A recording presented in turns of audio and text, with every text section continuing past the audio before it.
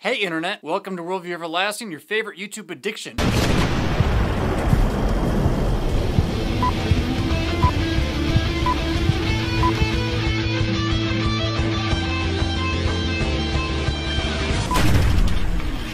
And on this week's episode of Ask the Pastor 2.0, we're going to take your questions about eternal damnation. Yeah, but like, seriously, it's not funny and I shouldn't make fun of it, because it's crazy stuff. You're right? Right? Ready? All right, here we go. But first, it's time for your issues, etc. question of the week. Pastor Fisk, I am having a crisis of faith over this issue of inerrancy. I have compared 6 different accounts of the resurrection and the ascension, and they're loaded with discrepancies. I see no way to reconcile them. Thanks for your help. This is also a pretty decent question and not an uncommon one for those raised in fundamentalism or even fundamentalist-leaning Lutheranism to have when they start to look carefully at the text of Scripture. Sometimes when people do this, they start to see the different perspectives given in the witnesses of the accounts that took place as not being perspectives, but as discrepancies or even errors, seeming contradictions. Now, you're not the first person to face this problem, nor will you be the last, especially when you're bringing a modern mindset to it as a people like trained in printing press style reproduction of words, which just isn't a reality for oral cultures like that of the New Testament. No one had video footage to go look at, right? But just because one person calls something a tomato and someone else calls it a tomato, let's call the whole thing off, doesn't necessarily mean that either of them's wrong. There's a lot of great resources for you on this topic. A great book to get a copy of is William Arndt's Bible Difficulties and Seeming Contradictions. Check the link below. I also heavily recommend F.F. Bruce's work, The Canon of Scripture, and both Carson Moon Morris's Introduction to the New Testament and Dillard Longman's Introduction to the Old Testament for sections that deal with the history and development of the texts that we have. And then you got all sorts of bad resources that I don't recommend you buy, like McConville's Exploring the Old Testament, which comes at it from the start with an assumption that there's no such thing as actual prophecy and that all prophecies about things that happened were actually written after they happened. I mean, you're just gonna end up in a bad place, you know? But if you're not ready to go buy a book, you can listen to the below linked episodes from Issues Etc., including an episode that deals with the so-called discrepancies in the resurrection accounts. The links we've posted below go to the Issues Etc. website, where you will find an episode that discusses the resurrection account for each gospel. 4 links, 4 gospel accounts. Though you may have to scroll through a little bit because we couldn't find direct links to each episode, you can listen to the discussion on each gospel account of the resurrection. For the person who wants answers to these questions and isn't just playing the skeptic, I think you will find this a helpful starting point for wrestling with taking the gospels from the starting point of where the Gospels want to give you something, rather than starting with the assumptions of the postmodern, skeptical, godless man. Which is what our culture basically does. Sad for us. Email. Pastor Fisk, what is the Lutheran perspective on annihilation? How do you explain the repeated usage of words like perishing, death, destruction to describe the wicked, and everlasting life and live forever and whatnot explicitly for those who trust in Jesus? Alright, first thing I want to say is that while I guess in our postmodern times you can talk about the Lutheran perspective, it's not really what we're in the business of talking about as Lutherans. We don't talk about our perspective, although we certainly have a heritage or a tradition of interpreting the Bible, but we would still say it's not really our point of view so much as what we believe the Bible actually says, right? And really all traditions should think this way about what they say their position is, otherwise they're just it's kind of weird to say, my perspective is only my perspective and is not actually true, but I'm going to say that it's true. Right. It's just kind of a weird place to be, right? So it's not what is the Lutheran perspective, but what do Lutherans believe the Bible says about, say, annihilationism or eternal damnation counter against each other. Now, as a heads up, for those of you who don't know, annihilationism is generally thought of as the idea that there is no hell. There is rather simply like a final punishment that is over with for those who do not believe in Jesus. So damnation doesn't mean like eternal damnation, but is instead a matter of ceasing to exist or some such thing. Similar in some ways to to what the Buddhists think of heaven. Well, isn't that special? Weird as that might be, yeah? Alright, so, rather than try to like simply come up with this answer on my own, I thought this would be one of those great chances I've been looking for recently to go back and dig a little and pull out the venerable and devout Dr. Francis Pieper's nice Christian dogmatics. So that's what we're going to be doing today. I'm going to be paraphrasing and more or less mentally translating it for you, but from time to time you might catch me actually reading with my nose in the book, because I'm pretty much just going to be saying what he's saying, yeah? In his entire article on eternal damnation and some of the part on eternal life, which is the end of volume 3, the last volume of his dogmatics. So pretty much everybody's conscience more or less convinces them that there's something happening after death. I mean, the atheist tries to deny that, but the natural man knows there's something coming. Now, we would say that this knowledge belongs to the realm of the law, that the law is active in the realm of the natural man, knowing that judgment is going to take place, right? Karma, there's repercussions for what you do now later. Forbidden donut. Well, finishing something?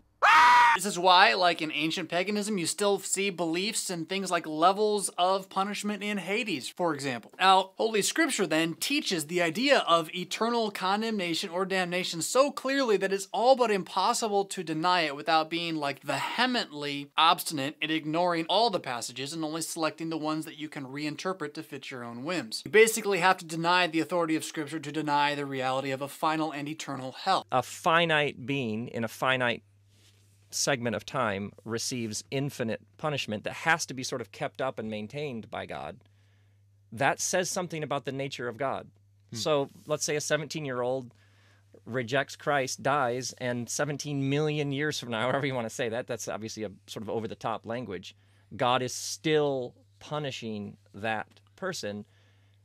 Is God like that? And I think it's a totally legitimate Do you think question. God is like that, Rob?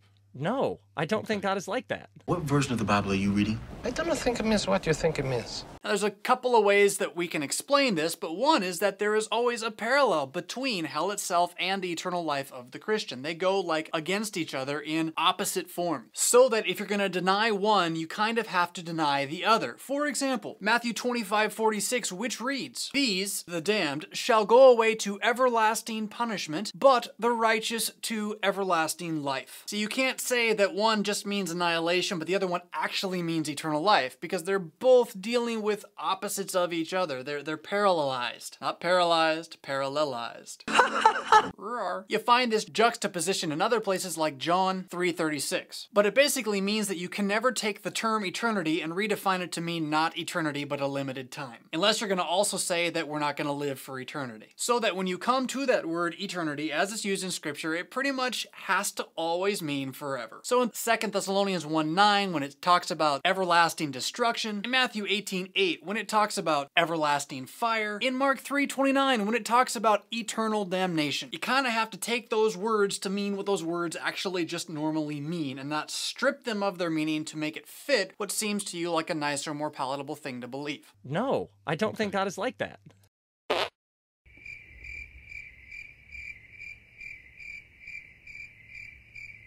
That may in fact be able to be read into other texts, but has to then therefore deny these texts. And that's always the issue when you run into texts that maybe seem like they're against each other. They're not against each other, they actually go hand in hand. But perhaps the reading of one of them over against the other does make it seem that way. So the Lutheran would say that the texts which talk about eternal damnation by talking about things like perishing and death don't get rid of the perishing and the death, it just is lined up with and parallel to the eternal damnation. Now, the objections raised in every age against the infernal punishment are understandable from a human perspective, because the very thought of a never-ending agony imposed upon rational beings, fully then able to recognize their distressing plight, is so appalling, so terrifying that it exceeds human comprehension. I mean, that's what he says. Isn't that amazing that he says that? That's like fantastic stuff there. I'd quote the German that it's got if I could pronounce German. Mein ganz Erschrocknis erbet, das mir die Zung am Gaumen klebt. You're making random noises with your mouth and then hoping that some of them are words. Would you believe I'm German by heritage? Look at that monkey! Yeah. But all objections to the eternal infernal are based on the false principle that it is proper and reasonable to make our human sentiments and judgments the measure of who God is and what God's going to do. That is, we get to judge God based on what we think ought to be right. This is especially true for those that contend that an everlasting punishment does not line up with either divine love or divine justice, who would then want to substitute for eternal punishment either some gradual form of getting out of it, aka purgatory, or some later annihilation of the wicked. Against this, we have to first and foremost maintain that God's attributes, who He is beyond our comprehension, and that we cannot of our own a priori just know what He would do, but must get it from His revealed word, what He actually has said to us He's going to do. So the actual nature of eternal punishment consists in this: banishment from God, being forever excluded from any communion with God at all. So Christ says in Matthew 25:41, "Depart from me, and they shall be cast out into darkness." Matthew 8:12. See, because man is made for God, and living in communion with God is actually supreme joy and a total delight, so banishment from His presence must result in unbearable suffering to both body and soul. So to describe this horrid state of damnation, Scripture uses a variety of terms, but all of them express the intense agony of the flesh and of the spirit. Tribulation and anguish in Romans 2. Being in torments, Luke 16. Tormented in this fire, again, Luke 16. The fire that shall never be quenched, and the worm that dieth not, Mark 9. Weeping and gnashing of teeth, Matthew 8 and 13. To illustrate this horrible agony, ancient theologians compared it to being a fish removed from water. But there is this difference, that the fish removed from water soon dies, whereas the man removed from communion from God by God's judgment is guilty of eternal judgment. Now there's questions that arise like, are there actually going to be worms there? And you can debate that point, and the Lutheran theologians have done this. You can also debate the point whether or not they're going to continue sinning, or whether they're going to be bound in such a way that they can't do that. And to be sure, there are passages of Scripture that do teach there's even degrees of torment. Matthew 11:22, that it shall be more tolerable for Tyre and Sidon on the day of judgment than for, well, you, the people Jesus was talking to, the Jews who did not receive Him, who should have, because He was their Christ and all, right? The severest judgment is reserved for those who reject the gospel having been preached to them in the purest measure. Christ testifies to this in Matthew 11:16-24 with regards to Chorazin and Bethsaida and Capernaum. You can also get into debates about where locally hell will actually be, but most Orthodox theologians simply speak of it as being somewhere. Leading theologians and church fathers wisely say we should not concern ourselves over so much determining the placement of hell, as rather with escaping it. So Chrysostom, we search not where it is, but how we may flee it. Conversely to this, and over against this, you have the fact of eternal life purchased by the blood atonement of Christ Jesus our Lord. The reality is that God doesn't want anybody to be eternally punished. That's not His plan, that's not His proper work, that's not His goal, it's not why He created us, unless you're a Calvinist. I know you guys hate it when I call you out, but seriously, that's not why He created us. He created us for life, and so Jesus came that we might be restored to life after we willingly and free-willingly rejected it. So we know that there is an eternal life, and that all who are in Christ will come to know and be with God forever, to behold Him as He is in Jesus, and to thus enjoy unspeakable and bodily bliss. But this too we have as a revelation strictly through His Word, through the gospel, the good news of Christ Himself, who He is, what He's done. Think second article to the Creed. The natural theology of man knows nothing of this kind of heaven or salvation, even though it might speak of states of bliss that it can get to by its works. Natural theology knows nothing of the Son of God who took on flesh for our sin, who vicariously satisfied God's wrath in our place. So we shouldn't mistake the pagan teaching of the immortality of the soul for the Christian doctrine of eternal life and the resurrection of the body. Paul himself declares that all Gentiles and scholars who, like Plato, have made a special study of the immortality of the human spirit, just kind of its own accord, have no hope. Ephesians 2:12. The only true hope of eternal life is through Christ Jesus, the man who defeated death. What is this eternal life going to be like? It's going to be being with God in the new creation, restored in and from the man who is not of dust but of heaven, Jesus Himself. So while now believers can know God through His Word and His sacraments, there He will reveal Himself without the veil, face to face, immediately even. Scripture clearly teaches teaches that such beholding of God is divine and unspeakable bliss. It will transfigure everything, period. Remember Jesus on the mountain when his clothing no longer cast shadows, but instead cast light. Imagine if your soul received that glory. So John says in 1 John chapter 3, Beloved, now we are the sons of God, but what we shall be has not yet appeared. But we know that when he appears, we shall be like him, because we shall see him as he is. Now, participation of our very bodies which have shared in the tribulations here in the present, in this coming bliss of heaven, is evidenced not only by clear testimonies from Scripture, but also then by the fact that your body is of the essence of you as a human. That this body will be a spiritual body is a somewhat unknown and unexplained statement of Paul, best thought of as similar to the glorified body of Christ. Perfect, immortal, filled with strength and beauty, because sin, the cause of decay, is just gone from it. Now, there will be no degrees of bliss in the same sense that there were degrees of torment in heaven, although there will be degrees of glory. And this is a fascinating thing. God will continue to show forth a design unto creation, and there will be, well, authority itself in heaven. And some of us are going to be up, and some of us are going to be down, but of course we'll also know, like from the heart, that the first is last and the last is first. So the guy at the bottom is actually the guy who's the most blessed, which is kind of like counter to us. We can't even fathom that now. You can read up on more of that in here too if you want. But in closing then, let's just come back to this idea of annihilation and try to address it really succinctly. All arguments for annihilationism are not based on clear passages of Scripture, but based on the human reason that hell is too horrible a thing to believe that God would do. And so using our reason, we ignore what Scripture actually says and impose on God our own definitions of love and justice. Wait, doesn't my father have the right to a fair trial? Oh, you Americans with your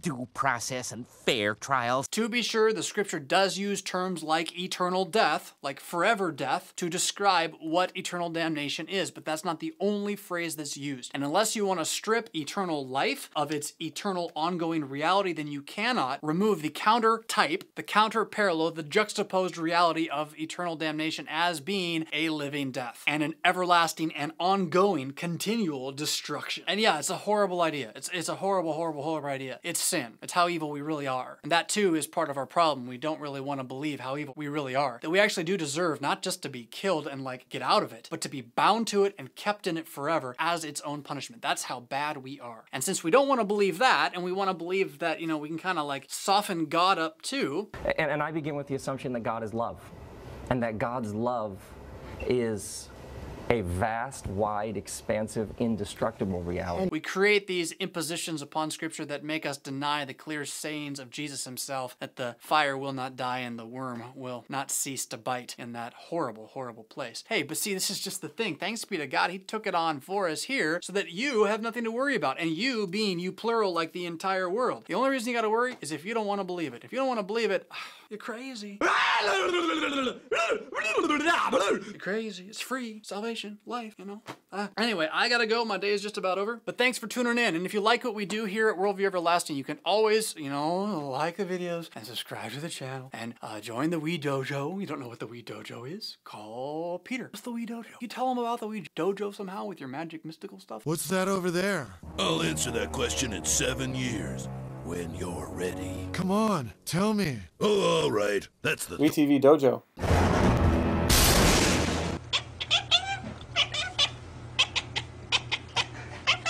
And join the Lutheran Ninja Clan. $5 a month helps this show do what it does. You will not believe how much more we can do once we get to the point that Project Awesome is going to take off. So, yeah, more about that in the links below. Until next time, look forward to eternal life in Jesus when he comes back, where we will all eternally rock on. Excellent.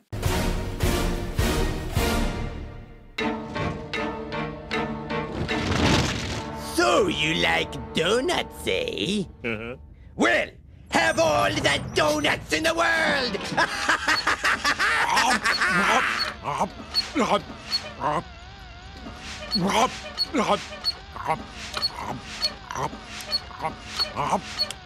More.